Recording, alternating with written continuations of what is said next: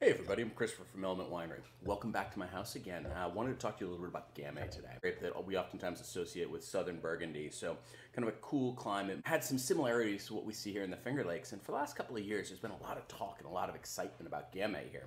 2016 I managed to get my hands on a ton of it. Kind of a strange story as to how it came about, but I was able to get a ton of Gamay, and we split it in half basically.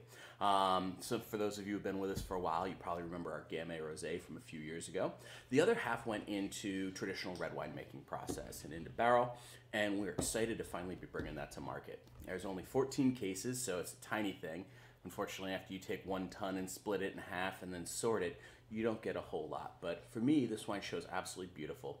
Red fruit, strawberry, raspberry, spice, floral components. I think it's going to work really super well with a bunch of different dishes over the holidays. And more importantly, I think it's great. And we're going to see how Gamay does in the Finger Lakes.